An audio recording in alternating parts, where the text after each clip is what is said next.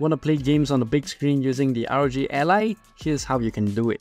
I'm using the official ROG Gaming Charger Dock that has a USB-A port, a HDMI port, and also a USB-C port, and has multiple plugs included in the box. It even has a nicely braided USB Type-C cable included as well.